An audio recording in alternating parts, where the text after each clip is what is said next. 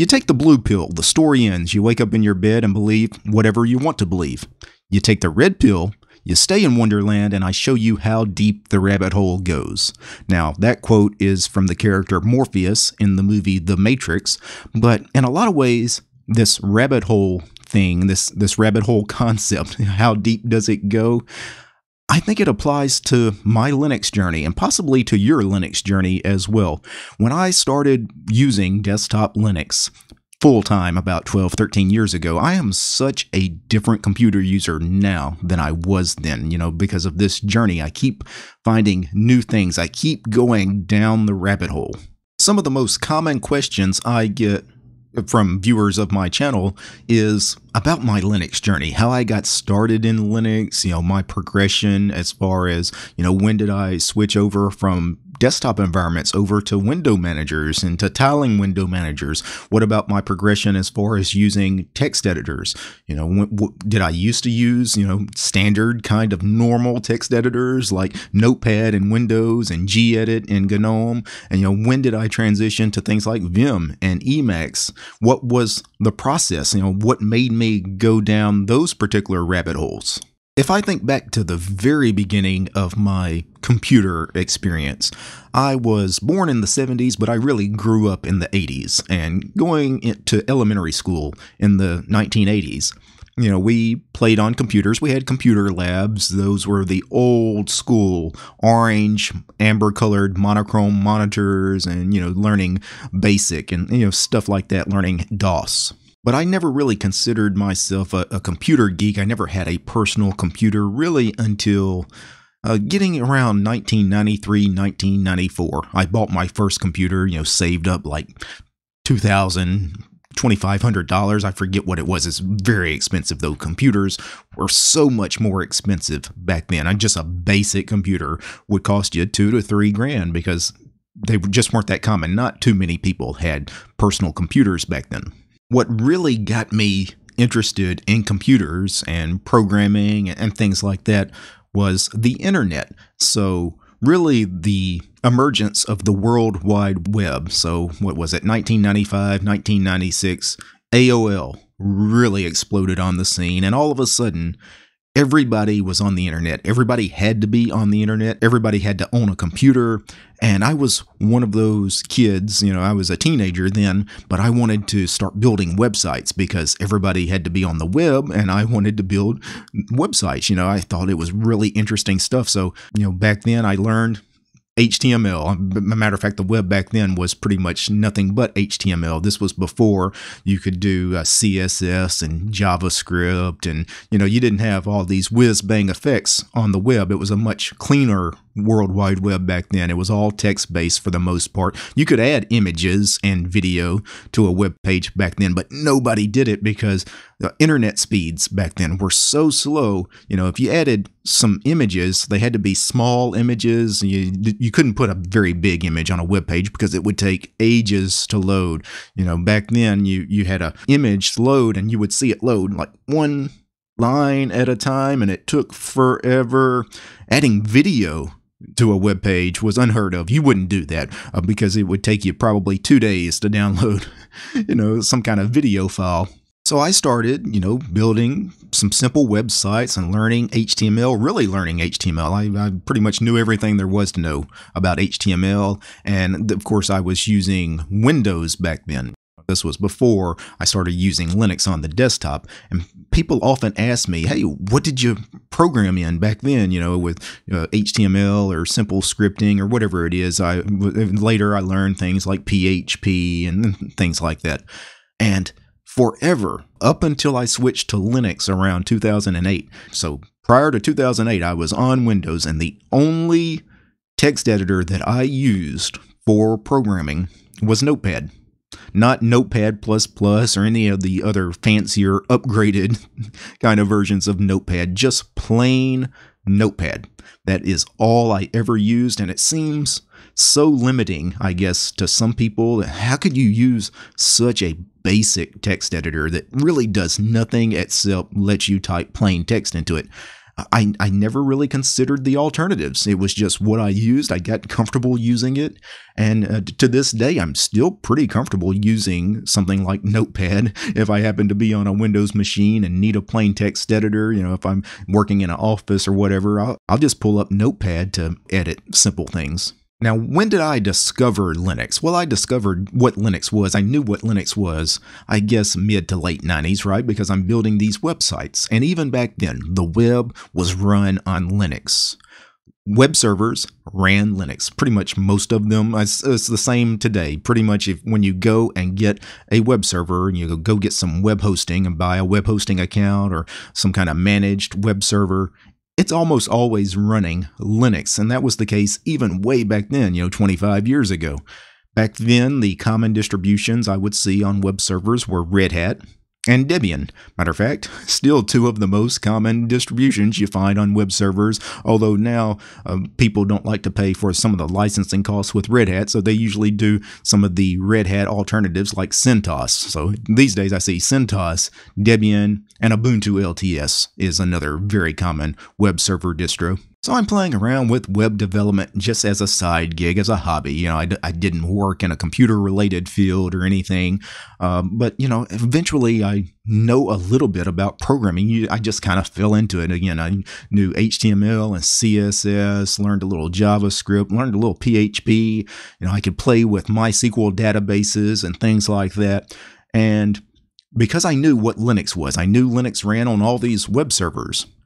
Around, I'd say 2006 or so, I start hearing about people running Linux on the desktop, on their main machines, their personal computers, their workstations, their laptops even. And that seemed so strange to me because it was unheard of really prior to that. I mean, I guess you always had some of those elite super hackers that maybe ran Linux on their personal equipment. But around 2006, I started seeing like normal people talking about this distribution called Ubuntu. Ubuntu exploded on the scene because it was that Linux that was easy to install. Anybody could install it, and it should just work out of the box. Now, 2006, that was, 14 years ago? Linux was quite a bit different back then. It didn't just everything work out of the box. It was still a little rough around the edges way back then.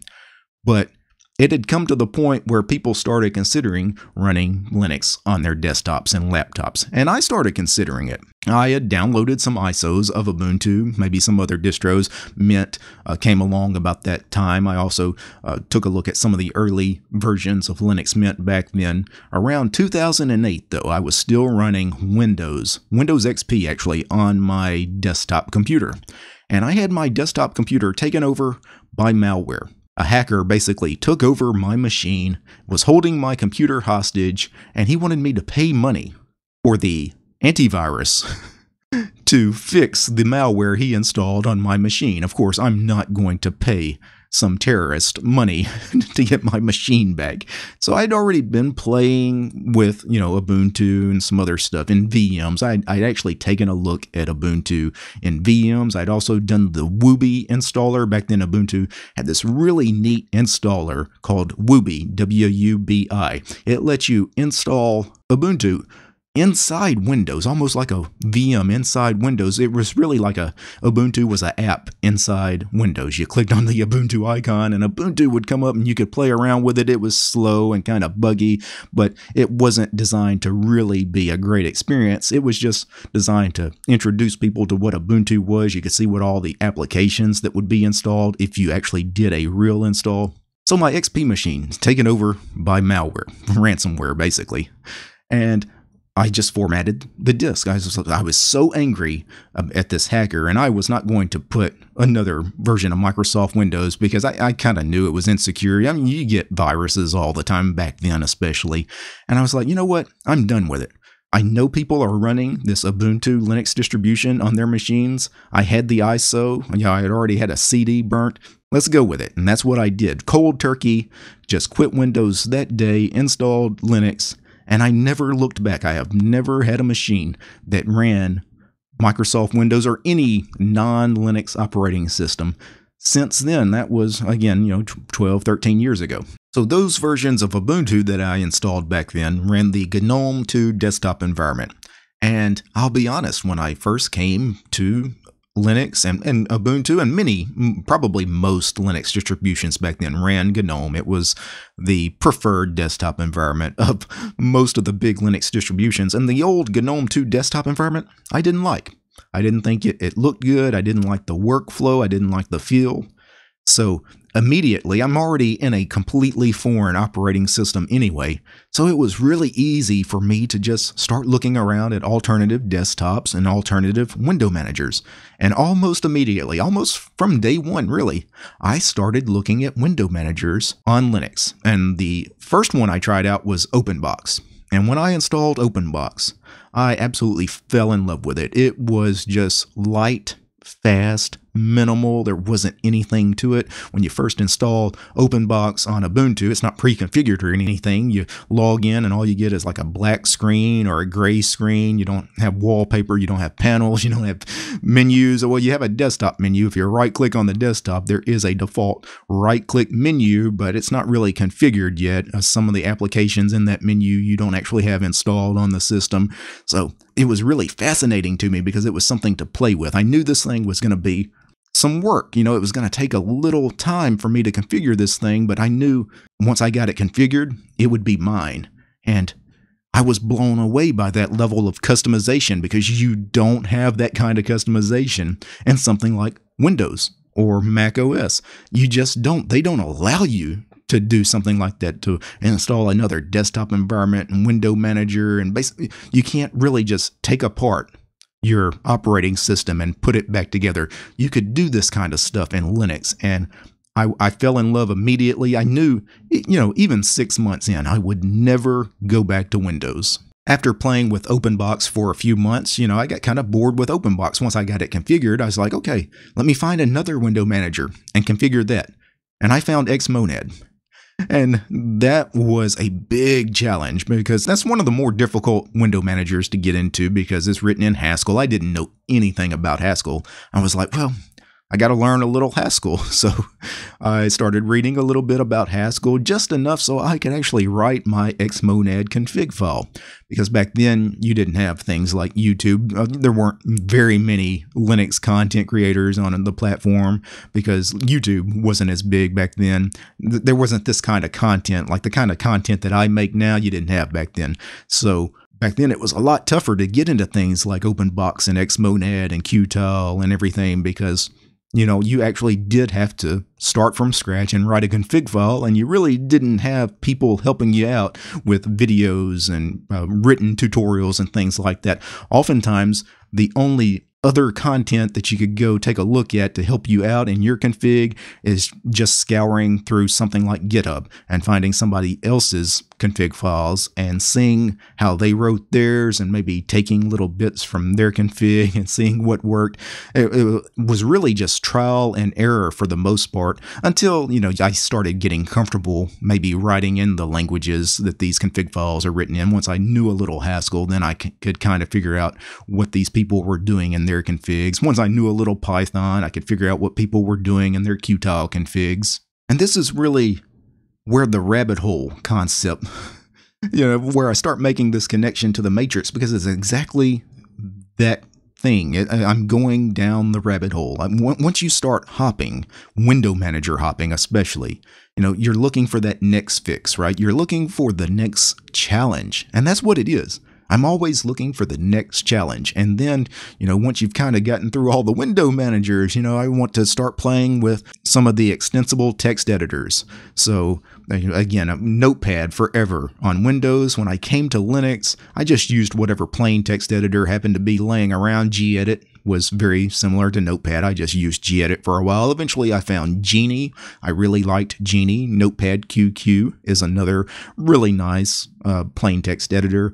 But eventually, I knew I needed to learn some of the extensible text editors. So I started playing around a little bit with VI. I took a look at it a time or two and kind of knew how to move around a little bit in a file, how to quit a file. That's the main thing you need to know in VI. And then eventually, I had it in my head, I've got to learn Vim, and Vim has to be my text editor of choice. So I ran through the Vim tutor one day. That was 2 or 3 years ago. I ran through the Vim tutor. It takes like half an hour. And once you run through the Vim tutor, you kind of know Vim. And after I ran through the Vim tutor, I just started slowly working Vim into my workflow. Every now and then when I needed to edit a config file, I'd try to edit that config file in Vim. Now, I'll be honest, I was still kind of comfortable in the old school plain text editors, not using the HJKL and all of that. So sometimes if I was in a hurry, I would just go back to gedit or Genie or whatever and edit those configs there. But if I had a little time, I tried to make myself edit those files in Vim. And after, 2-3 months occasionally using Vim, it got comfortable. After a while, Vim was all I was using. And 6 months after learning Vim, I would say, I just uninstalled all my other text editors. I didn't need them anymore. Vim in the terminal was the only text editor I needed. In fact, it was painful to use those other text editors because they didn't do what Vim did. Even now, because I'm so used to the Vim key bindings and the Vim motions, when I open up some text editor that doesn't use the Vim key bindings, I struggle because I'm mistyping things, because I'm trying to do things the Vim way, and they don't work like that. And after using Vim for a couple of years, of course, Vim becomes very comfortable. Then, it's just muscle memory. You just know everything that you need to know about Vim. You never know everything there is to know about Vim, but I can pretty much do anything I want to do in Vim. And then it's no longer a challenge, right? Then you start, again, looking for going down that rabbit hole a little deeper. You're looking for that next fix, right? You need that next challenge. And that's when I had to check out Emacs. People had been telling me, hey man, when are you going to start learning Emacs and doing Emacs videos? And it's the kind of thing most people probably wouldn't do. As a matter of fact, I can tell you, most people, when they take the time to learn something like Vim, then they don't want to move on to something else like Emacs because they think, well, I'm going to unlearn everything. Now I'm going to have to learn a completely different text editor. And I'm not like that. I'm not one of those people that shy away from something like that. I actually embrace that. Oh, I get to learn something completely new? Great. And it's not like you unlearn everything you knew before. It's like distro hopping. Just because you switch from Debian to Arch, do you forget everything you learned in Debian? No. Just because you hop window managers, about as often as you change underwear, does that mean that, when you switch from OpenBox to Awesome Window Manager to Xmonad to i3, did you forget everything you knew about all these previous window managers? No, you remember everything. And it's the same way when I switched from Vim to Emacs. I could use both. I could use the Vim key bindings in Vim when I opened up Vim, and I could use the standard GNU Emacs key bindings when I opened up Emacs. Now, eventually, I switched to evil mode in Emacs and switched to a evil mode distribution of Emacs called Doom Emacs because I prefer the Vim bindings. But Emacs really is much more than just a text editor with some key bindings. It's really this programming environment, and that is an even deeper rabbit hole to go down because now you start thinking about computers completely differently. You start thinking about operating systems completely differently in desktop environments, because once you get into something like Emacs is really just this eLisp development environment, and whatever you can imagine, whatever you can program, you can make happen inside Emacs. Emacs, some people say Emacs is bloated because it can do everything, and it really can do everything. But Emacs is absolutely not bloated because Emacs can do everything. You can make it do anything you want it to do. It's not bloated because I could install Emacs on any GNU/Linux operating system, and it could almost replace every other program on the system. I no longer need any other text editors. I no longer need terminal emulators because I've got several built into Emacs. I don't need a web browser. It's built into Emacs. I don't need an email client. It's built into Emacs. I can do literally everything I want to do inside Emacs. So, and the people that say it's bloated, they don't get it because Emacs replaces practically everything else installed on your system. So in many ways, when you install Emacs, it really can unbloat your system. Then I start playing around with maybe running Emacs as my window manager, right? Just booting directly into Emacs. And then I start looking at Emacs like GNU/Linux distributions like GNU Geeks, which is written in GNU GAL, which is a dialect of Scheme, which is kind of a dialect of Lisp. You know, and you get into this kind of pattern here where you're traveling down this road and you don't know where it's going to lead. Right? I have no idea where this journey will eventually end. And I think a lot of newer to Linux users, when they see content like some of the content I put out, the nerdy stuff, getting into tiling window managers and learning Haskell and Xmonad and learning Vim and Emacs and some of the recent stuff I've done with GNU Geeks, they see that and they're like, man, I don't want to be like DT because that's kind of scary. You're seeing this transformation, right? You're seeing where I'm going and I don't know where it's going. You don't know where it's going. And some of you guys fear that journey. And that's okay. Everybody has different types of personalities. I am embracing this, right? I have no idea where I'll eventually end up, what kind of programming languages I may eventually learn or what I'm going to do with my GNU/Linux operating systems. Maybe one day I will try out other free operating systems, not necessarily GNU/Linux, but I will definitely always run free as in freedom operating systems. I'm never going back to the proprietary garbage that is Windows and Mac. One thing I know for certain is that I am a completely different person today for having discovered Linux. Had I never discovered Linux, I have no idea what directions my life might have taken, and I'm not even kidding. Linux has been a prominent figure in my life since switching to it full-time on the desktop back in 2008. I can't imagine what I would be doing now if I was still just an average computer user that really didn't know anything about their operating system. And, just occasionally you open up Google Chrome and you go to Facebook and you spend time reading all that toxic nonsense. In a lot of ways, I think I owe everything I have right now to the free software movement, the open source software movement, and all the people that work on what is our GNU/Linux distributions. And I think that's a good stopping point for what has been a rather lengthy and winding rant. I have no idea where I was going when I started recording this. I started the camera going and hit record, and I have no idea how long I have been talking. This may be a rather lengthy video. I do apologize those of you that like shorter videos, but I hope you did enjoy me reflecting a little bit on my journey with Linux. Now, before I go, I need to thank a few special people. I need to thank Michael, Gabe, Nate, Corbinian, Mitchell, Entropy UK, John, Devin, Arch5530, Chris, Chuck, DJ, Donnie, Dylan, George, Lewis, Omri, Paul, Robert, Sean, Tobias, and Willie. These guys, they are my highest tiered patrons over on Patreon. They are the producers of this rather lengthy ramble video. I also need to thank each and every one of these ladies and gentlemen. All these names you're seeing on the screen, these are all my supporters over on Patreon because this channel is supported by you guys, the community. If you'd like to support my work, consider doing so. You'll find DT over on Patreon. All right, guys. Peace.